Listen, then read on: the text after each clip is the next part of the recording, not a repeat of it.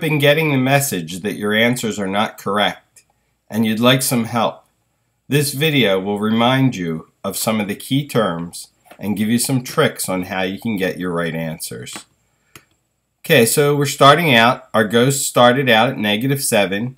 He moves to the right all the way to +6, and then he comes back, finally coming to rest at -2. The first thing it wants is the turning position, so that is obviously at the +6 mark. They want the ending position, so that's at the -2 mark.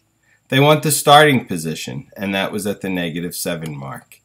So we've got the three easy ones out of the way. They then want the average speed for the second leg of the trip. The second leg of the trip is when you go from the turning point to the ending point, which is right here. So he went a total of 8 meters. With speed, direction's not important. So he went 8 meters in 4 seconds. That's 2 meters per second.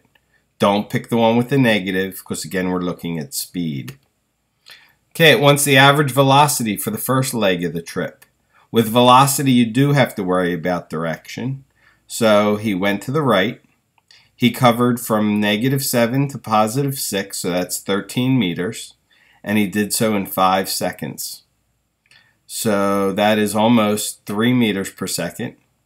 So that's to the right, so we pick +2.6.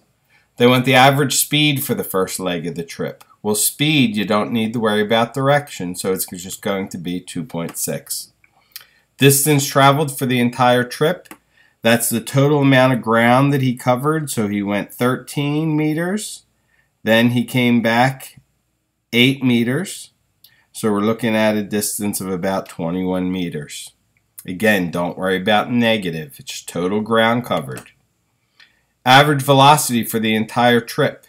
With velocity, average, we're just looking at his displacement, which went from -7 to -2, so that's a displacement of +5 in 9 seconds.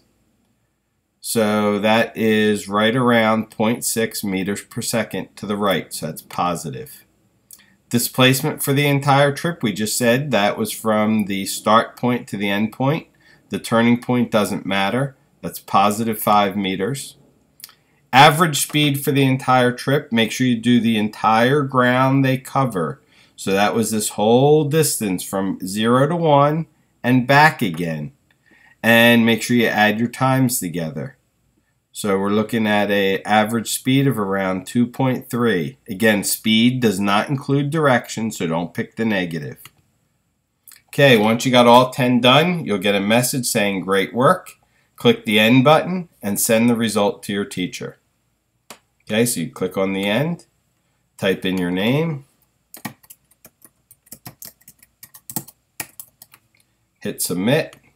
It will then give you this page, let your teacher know how many attempts it took you before you got it right, tell you your answers are good, and again, take a screenshot, show it to your teacher.